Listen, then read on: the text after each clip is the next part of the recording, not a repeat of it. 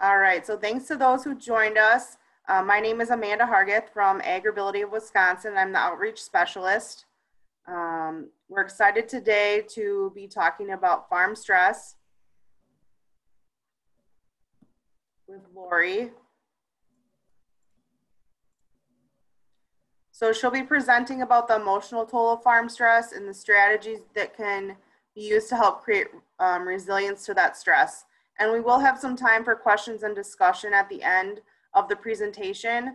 I will ask that all of you are muted now, but you can always ask questions in the chat box as well as we're going along. And with that, I will turn it over to Lori. Good morning, and thank you for joining me this afternoon. My name is Lori Zierl. I'm a Human Development and Relationship Educator for UW-Madison Division of Extension, and I've been with Extension for 26 years now. So today I'm going to share my screen here to get my presentation going. And as Amanda said, we'll be having some time at the end for discussion, but if you can't remember your questions, you want to put them into the chat box, you could do that as well. So let me get started. I introduced myself, and we're going to really start with just talking about what stress is and how does it affect us. Stress can be defined as the degree to which you feel overwhelmed or unable to cope as a result of an unmanageable pressure. Simply put, it's our body's response to pressure from a situation or a real-life event. As you can see on the slide, I've listed a number of kinds of stress: time stress, sleep stress, people stress, money stress. Lately, it's a lot about world stress as well, all the things that are going on around us with the pandemic and you know, just the politics and everything that are going on can be just plain exhausting. And as you all know, farming is one of the most demanding occupations in the United States. Some of the stressors that you face every day are financial pressures, debt load, unpredictable weather, volatile markets, extreme outdoor work conditions, excessive workloads. Could be some intergenerational differences if you're working with different generations on your farm. Health, pain, or mobility issues connected to work-related injuries, disability, or just years of hard physical labor. Too often, health and valuable relationships suffer as a result of these everyday chronic stressors. Short-lived feelings of stress are a regular part of daily living, right? We go through small stressors every day. But when these feelings become chronic or long-lasting, they can severely impact our personal health. Over long periods, chronic stress can contribute to the development of a range of physical and mental disorders. The effects of life stress can accumulate over the lifespan and often exceed those of tobacco use or excessive alcohol consumption and physical inactivity.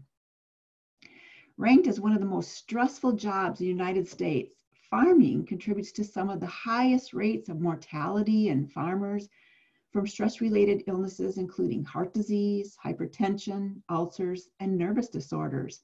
And as you can see by the slide, some of the writing isn't very good. It shows a number of the other major health risks associated with chronic long-term stress. Physical burdens of farming can result from working long and strenuous hours. And if stressors aren't addressed, they can lead to physical illness, mental health issues, substance use, and maybe even suicide. Behavioral and emotional changes can also be symptoms of farm stress. Well, that introduction seemed a bit gloomy. Why don't we all just take a moment right now to take a deep breath. So take a deep breath in through your nose and out your mouth. One more time.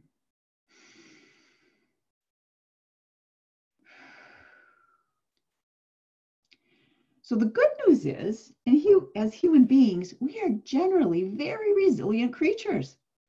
So what's resilience? Psychologists define resilience as a process of adapting well in the face of adversity, trauma, tragedy, threats, or significant sources of stress, such as family relationship problems, serious health problems, or workplace and financial stressors. In a nutshell, resilience can be defined as the ability and our tendency to bounce back. It's a quality that allows some people to be knocked down by life and come back even stronger. Over time, people generally adapt well to life-changing situations and stressful circumstances, in part thanks to this resilience. So think of a time in your own life where you had a major life change. Maybe it was getting married or having a child. Even though those feel like joyful times of your life, they're major stressors. And we end up adapting fairly well to those changes. Resilience involves behaviors, thoughts, and actions that anyone can learn and develop. So it's not just this innate thing you were born with. You can learn to become more resilient. Like building a muscle, increasing your resilience takes time and intentionality. If you don't pay attention and work at it, you can't be quite as successful at it. So let's take a minute to explore how our overall wellness contributes to our resiliency. I love this slide from SAMHSA. They divide our dimensions of wellness into 8 different dimensions. And you can see there's emotional, financial, social, spiritual, occupational, physical, intellectual, and environmental. So in contrast to poor health, wellness is the state of living a healthy lifestyle. It's an ongoing process and a lifelong journey, not a one-time event. Wellness is often categorized into these interconnected dimensions. It's a holistic integration of physical, mental, and spiritual well-being. Attention should be given to all of these dimensions, as neglect of any one over time can adversely affect the others, and ultimately one's health and well-being and quality of life. They do not, however, have to be equally balanced. We should aim and strive for a personal harmony that feels most authentic to us. For example, if you're you happen to be someone who's retired, you probably aren't going to be as concerned about your occupational health. But you do need to balance all those dimensions that are important to you. We automatically and naturally have our own priorities, approaches, and aspirations, including our own views on what it means to live life to its fullest. So for the purpose of our discussion today, we're going to only focus on one of these dimensions, and we're going to focus on the emotional dimension of wellness. Because as you can all maybe relate to, there are some emotional tolls to the chronic stress that you face daily as a farmer or someone that's working with someone who does farm. So emotional wellness is the ability to successfully handle life stressors and adapt to change and difficult times. Sounds pretty simple. Emotional health is an important part of overall health. People who are emotionally healthy are in control of their thoughts, feelings, and behaviors. And this is a key I'm going to say again. People who are emotionally healthy are in control of their thoughts, feelings, and behaviors. They're able to cope with life's challenges. They can keep problems in perspective and bounce back from setbacks. They feel good about themselves and generally have good relationships. Being emotionally healthy doesn't mean you're happy all the time. This is really a misconception. It's not about happiness. It means that you're aware of your emotions and you can deal with them, whether they're positive or negative. Emotionally healthy people still feel stress, anger, and sadness. We all do. but they know how to manage their negative feelings. They can tell when a problem is more than they can handle on their own. And they also know when to seek help from family, friends, or professionals like their doctor.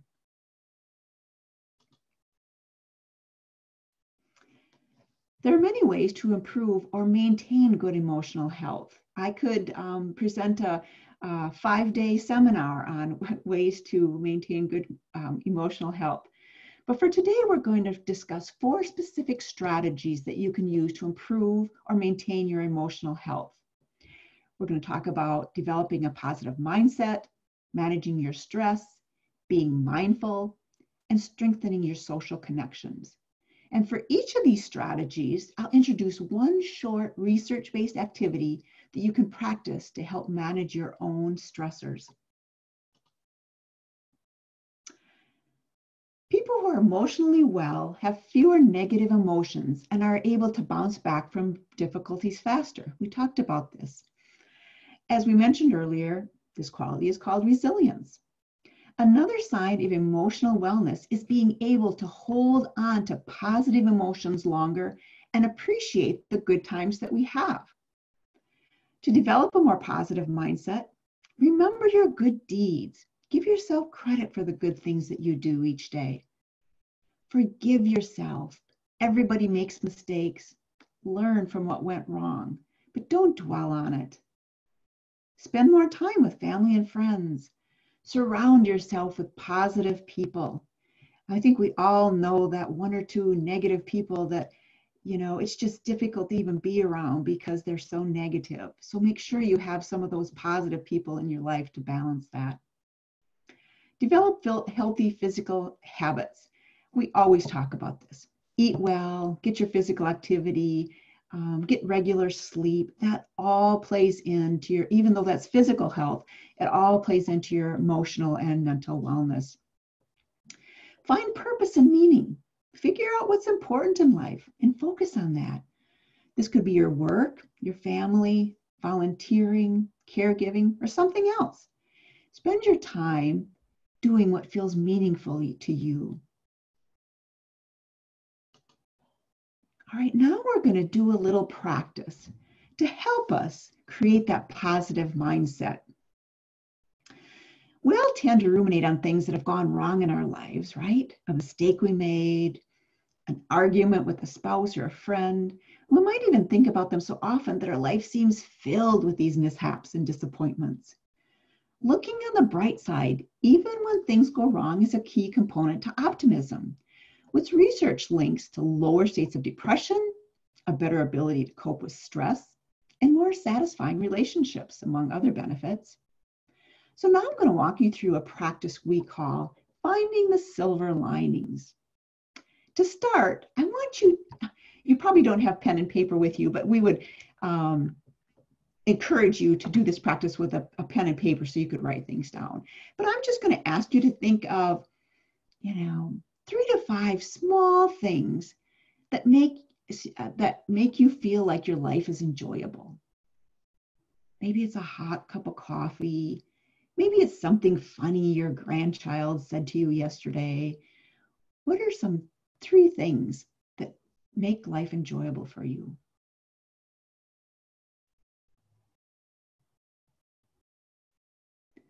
Again, these things can be as general as being in good health or as specific as drinking that cup of coffee in the morning. The purpose of this first step is to help you shift into a positive state of mind about your life in general. And we know from research that the more you think about positive things that you happen and remember past positive things, the generally better mood you're in. So next, I want you to think about the most recent time when something didn't go your way, or when you felt frustrated, irritated, or upset.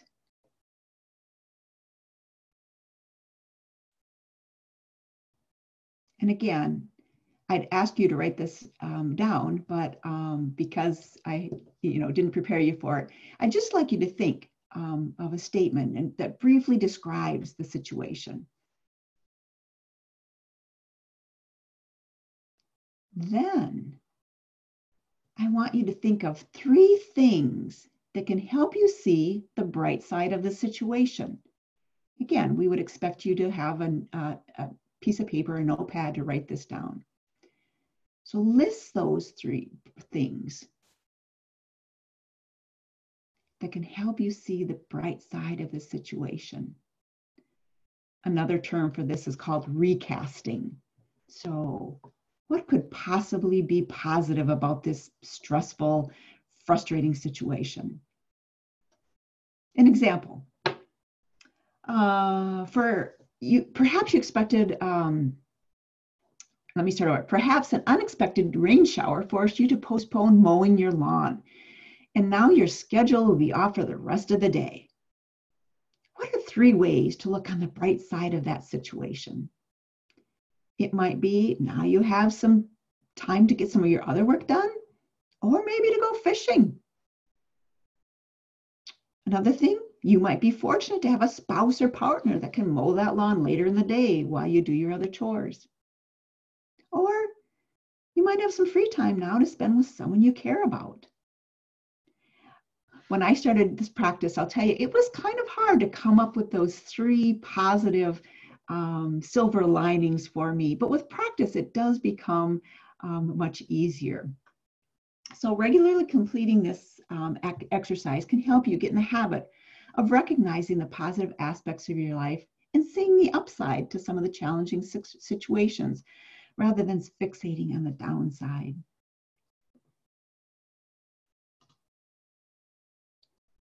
The next strategy, manage your stress.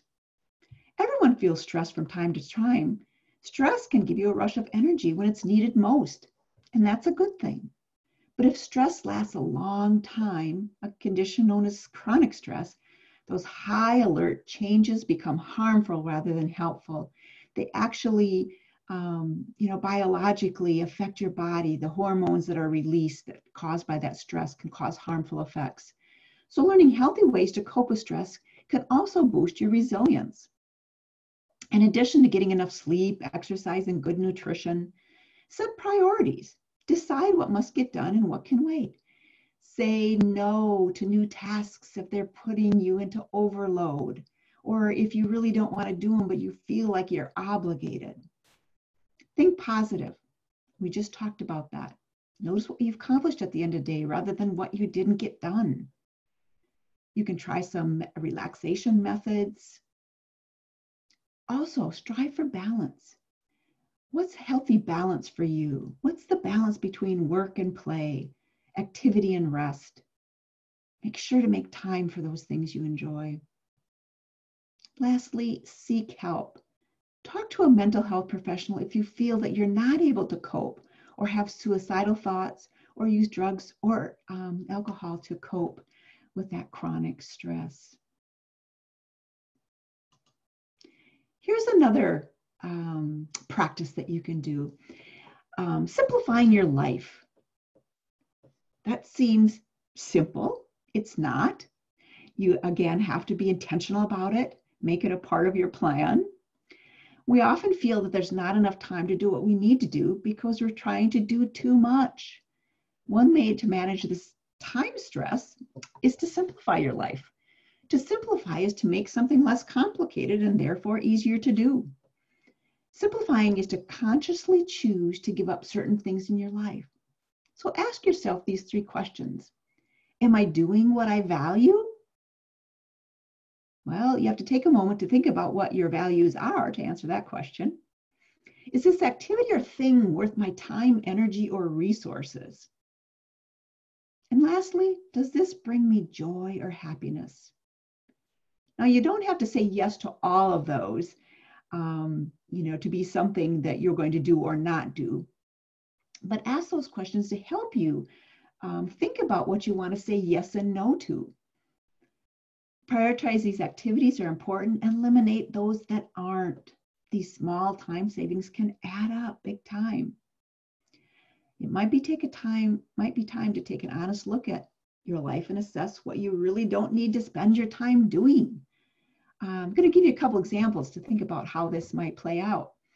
when my 3 adult children were teenagers, one of our sons played basketball, among other sports. And in the winter time, we would drive an hour, 2 hours to these basketball games. And after a while, it just seemed painful. And my husband and I talked about it, and we finally approached our son and we said, would you mind if we didn't go to all of your away games? And thinking that he was going to be disappointed, he says, well, I don't care. He says, I thought you were kind of goofy for going to them anyway. And we're like, why? We were making ourselves go just because we felt, we needed to. Another thing, my husband is a big gardener, and we used to have these big gardens, and I used to can and put food away. And finally, when our children were gone, I took a step back and thought, why am I still doing this? I'm busy. And so that was one thing I stepped back from to simplify my life. But maybe right now, I'd like you to take just a moment to think about what's one thing you could do to simplify your life right now? Or what's one thing you could say no to in order to keep your life more simple? Would anybody like to chime in? I cannot see the chat. So Amanda, if you can see the chat and anybody would offer anything up, I'd ask you to read that. But anybody like to open their mic and just volunteer something that you might do to simplify your life or that you have done?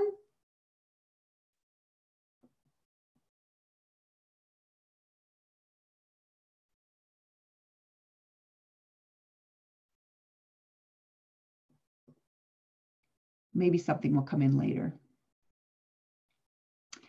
All right, let's move on to our third concept, being mindful. The concept of mindfulness is really about being aware of what's happening in the present. You've heard this before, probably. What's going on in the present moment? It's all the things going on inside your mind at the present moment, or all the things happening around you. It means not living life on autopilot. What do I mean by autopilot?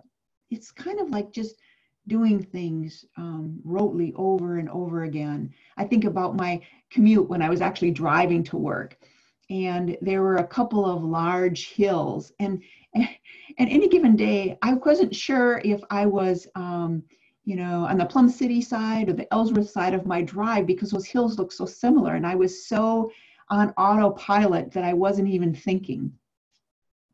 It's a way to calm our minds so that we can be more relaxed, refreshed, and attentive. It's a way of building our inner strength and being a little bit more balanced in our life. What are some ways to be more mindful? Well, earlier, when I asked you to take a couple deep breaths, it can be that simple. Taking some deep breaths in and out, and focusing on just the moment and not ruminating on the past or the future. Enjoy a stroll. As you walk, notice your breath, notice nature around you. We also know from research that being in nature helps reduce our stress. Be aware of your emotions and your reactions. Notice what it is in your life that makes you sad, frustrated, or angry. Try to address or change those things. Oftentimes, we are so busy that we don't even pay attention to what we're really feeling. What does anger feel like? What does it look like in your body? Pay attention to those things and express those feelings in appropriate ways. Let people close to you know when something is bothering you. Keeping those feelings of sadness or anger inside just adds to the stress. It can cause problems in your relationship, at work or at school, wherever you are. So don't be afraid. We haven't really sometimes been raised or been encouraged to discuss our feelings. And part of that is because our parents or adults in our lives weren't comfortable with our negative feelings, so they didn't ask us. But we need to be able to express those feelings to reduce the stress in our life. Lastly, think before you act. Give yourself some time to think and be calm before you say or do something you might regret. Sometimes we make decisions just based on our anger or frustration. And if we think about it for half a day, we're like, oh, yeah, I probably wouldn't have chosen that path if I had taken some time to think about it. So here's a strategy or another skill or practice that we can use. It's called a self-compassion break. Difficult situations become even harder when we beat ourselves up over them, interpreting them as a sign that we're not capable or worthy. In fact, we often judge ourselves more harshly than we judge others, especially when we make a mistake or feel stressed out. It makes us feel isolated, unhappy, and even more stressed. Research suggests that people who treat themselves with compassion rather than criticism in difficult times experience greater physical and mental health. So rather than harsh criticism, treat yourself with compassion and understanding.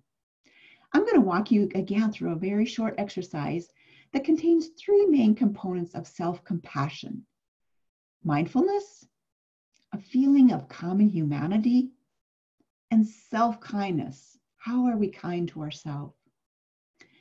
So again, I'd like you to think of a situation in your life that is difficult and causing you stress. I'll give you a few moments to think about a situation in your life that's causing you stress. Now call that situation to mind and see if you can actually feel the stress and emotional discomfort in your body. Sometimes your heart begins to race, or you breathe a bit more shallow, and you can just feel the stress in your body.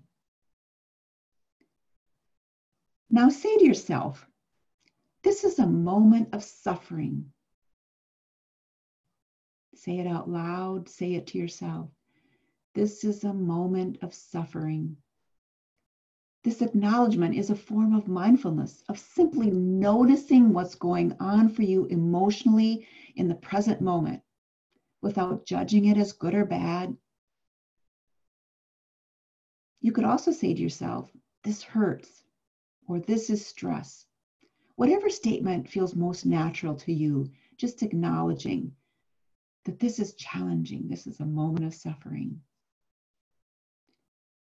Next, I'd like you to say to yourself, suffering is a part of life. Suffering is a part of life. This is the recognition of common humanity with others, that all people suffer, all people have trying experiences, and these experiences give you something in common with the rest of humanity, rather than mark you as abnormal or deficient in some ways. Other people go through this as well. Other options or statements that might fit you better are, I'm not alone, or we all struggle in our lives. So you've taken that moment to be mindful about the suffering. You're acknowledging that this is all humanity experiences this.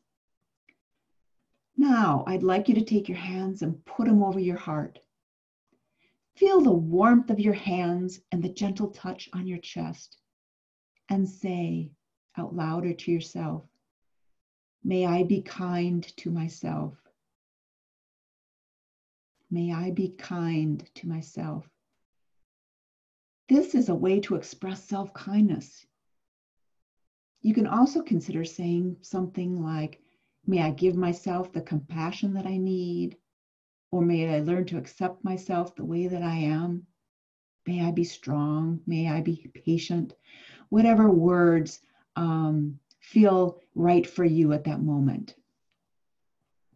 If you practice this self-compassion break in moments of relatively calm where you aren't really high stressed, it might actually become easier for you to experience that self-compassion when you need it the most. The fourth strategy we're going to talk about, building those social connections and strengthening them. Social connections help protect health and lengthen life. Scientists are finding that our links to others have powerful effects on our health, both emotionally and physically. Whether with romantic partners, families, friends, neighbors, or others, social connections can influence our biology and well-being. So how can we build those healthy support systems? Build strong relationships with your kids and other family members. If you're a family caregiver, ask for help from others. We often find ourselves in that situation where we're caring for others. We can't do it alone. Reach out. Join a group focused on a favorite hobby, painting, photography, hunting, bowling, whatever it is. Find some people that have something in common with you. Take a class to learn something new. You're almost always going to meet other people there that have similar interests. Volunteer for things you care about in your community. Make a lunch date. Join a group or say hi to a stranger. We all need these positive connections with other people. There's new research that's coming out recently about the effects of social isolation on people, and that it's more harmful to us than lifelong chronic addictions to alcohol, smoking, those kinds of things. So it does affect our health, just like those other things that aren't necessarily good for us. The activity here is I'm going to ask you, well, first of all, in our everyday lives, we routinely spend time around strangers, but we don't always strike up conversations with them. The exercise that we're going to do invites you to make a connection rather than remaining in solitude. Whether in a waiting room or in a line at the grocery store, have a conversation with a new person today. Try to make a connection, find out something interesting about them, and share something about you. The longer the conversation, the better. Your goal is to try to get to know the person. Although people are probably more willing to talk than you expect, it's important to be sensitive if you sense that they really don't want to have a conversation with you. If they do seem interested, some good tips about conversation, maybe to ask questions related to your immediate context. If you're in the grocery store, ask them about an item in their cart and what they're going to make with it. Maybe if it's just in a general situation, you can ask them what they do for fun, or any other general questions that might come to mind. Leverage your knowledge of current events or the news. You might comment on their colorful face mask and ask them where they got it or if they made it. Explore their interests, particularly if you seem to be having some things in common. Like, for example, I see you drive a Subaru too. Social connection is crucial to our happiness, and yet we spend many moments of the day in polite solitude. This practice transforms moments that might otherwise feel slightly negative into an opportunity to smile, share something about yourself, and if nothing else, brighten somebody else's day. I remember when my kids were young again, I often was waiting in a line, would talk to somebody in front of me or behind me, and for some reason, my kids would just kind of like look away. They're like, oh no, there she goes again. But I feel like I taught them something important, that you do need to interact. This, this, if nothing else, again, is helping brighten someone else's day. Lastly, sometimes the emotional toll of our stress becomes so overwhelming that we find ourselves or someone we care about in situations of severe distress and hopelessness. But I want to remind you, there's always someone to reach out to. Don't wait. Make that first step, whether it's for you or someone you love.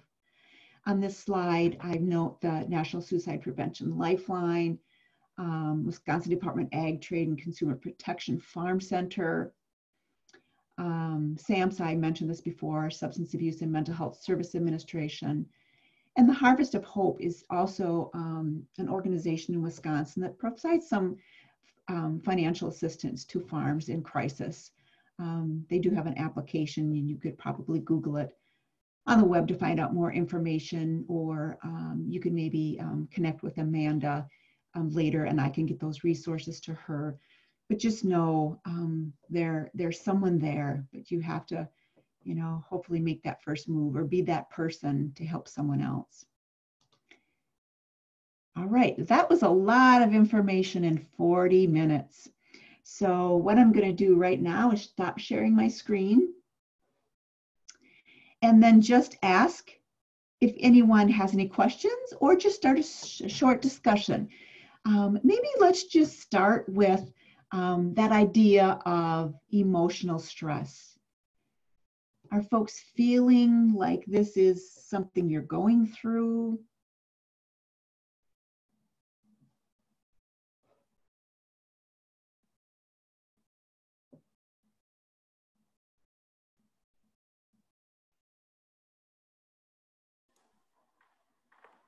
This is Amanda. I guess I can say that through this time with my job, it's definitely been a big change. I used to go to the office every day, and now I work from home.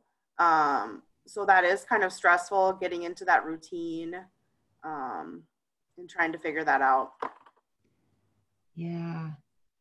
Yeah, this pandemic has really taken its toll on a lot of folks. When we talk about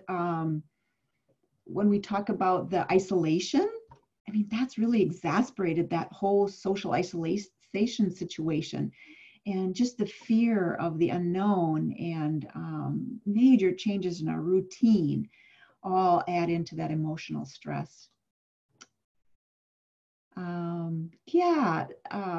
Someone noted that I missed an important resource, and that's the church and your pastor. Absolutely. And when I talked about stress, we talked about it in terms of mind, body, and spirit.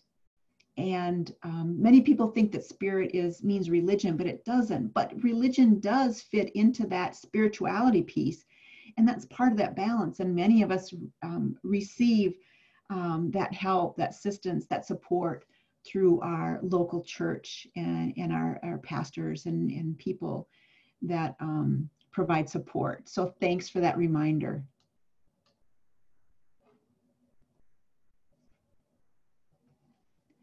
Does anybody else want to just comment on what other resources that you do use to help with your emotional stress in particular?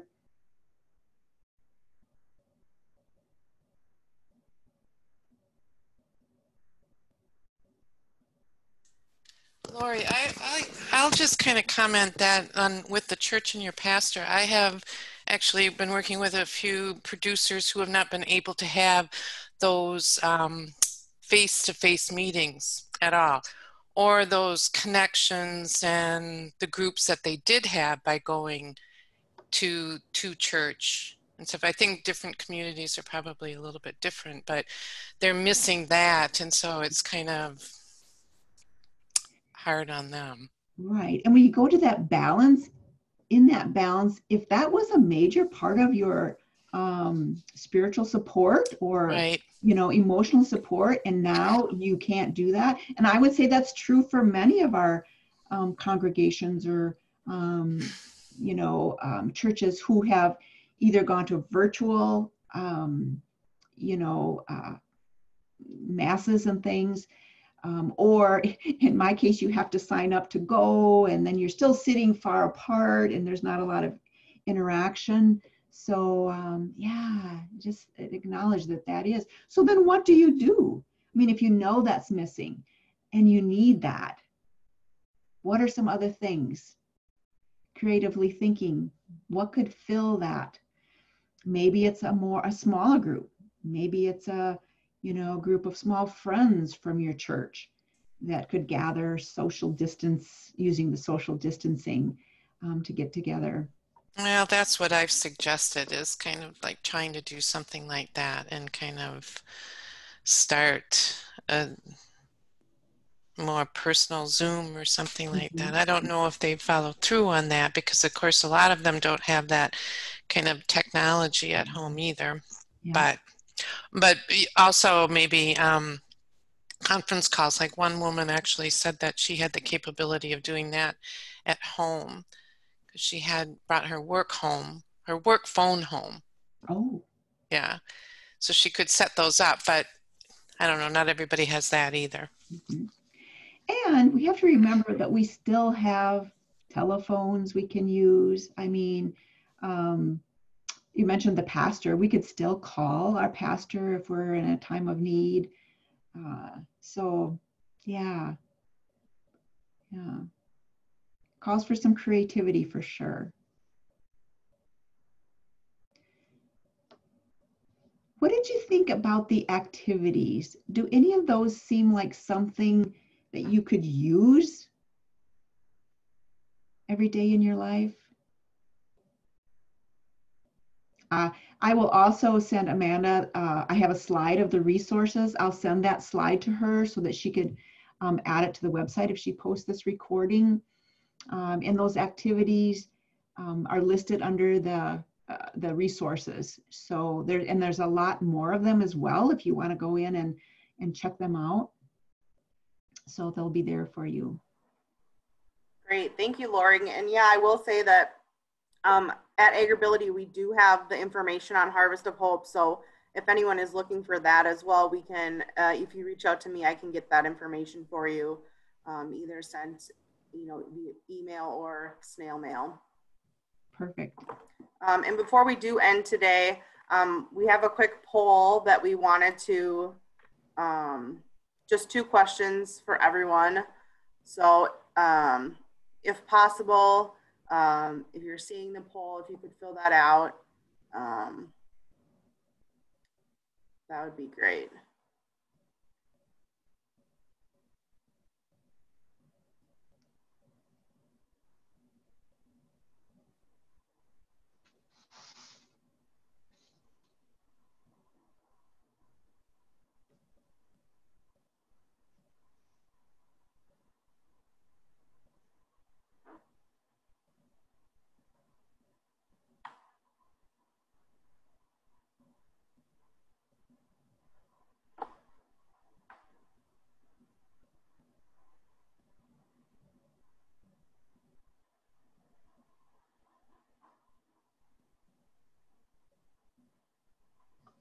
And I appreciate all of you taking the time today to visit with us. Lori, did you have anything else? Just a reminder that we have a number of educators like myself in many of our counties. So if you do have some questions, you might contact your local extension office for additional information or support. Thank you. Great, thanks so much. Thanks everyone for joining us today.